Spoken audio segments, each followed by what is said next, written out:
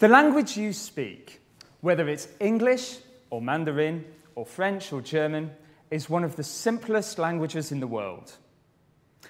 Now, I don't mean to say that your language is simple in general, but it is if I compare it to the languages spoken by these children here.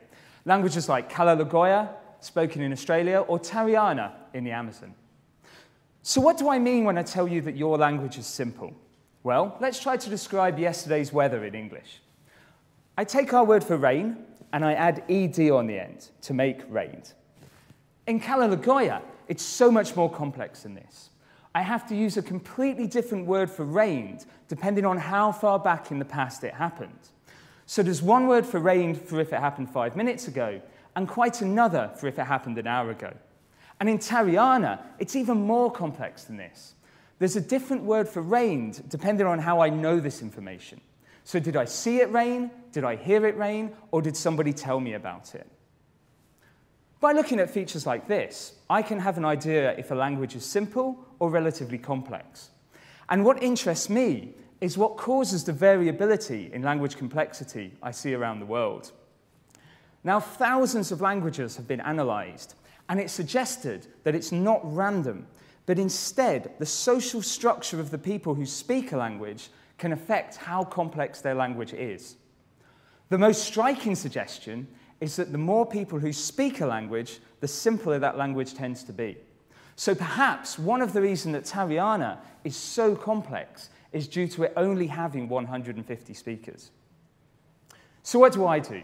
Well, first, I'm looking to see if there's any real evidence for a connection between population and other social structures and language complexity.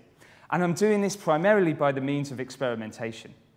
I teach people new languages, sometimes real languages, sometimes even artificial alien languages I've made up for the purposes of the experiment.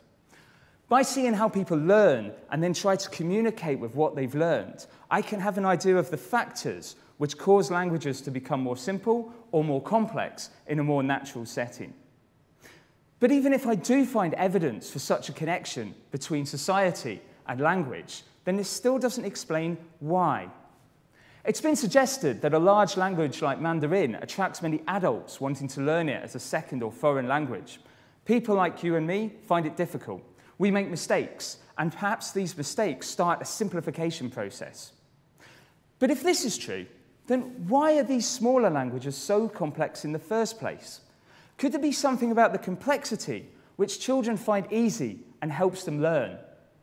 My goal is to answer questions like this, and so say more about why people speak the way they do. Thanks.